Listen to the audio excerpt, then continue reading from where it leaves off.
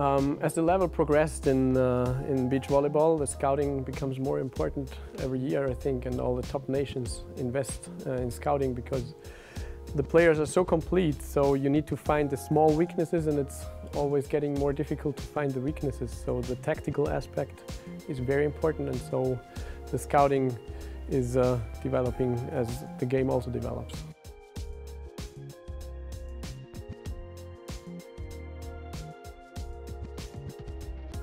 Well, I have quite a big database with a lot of games from a team we probably have to play. So then I'm going to have a look in all the numbers, and I'm trying to figure out this one specific detail that might give us an extra point during the game. And I write these things down, these IDs I might have.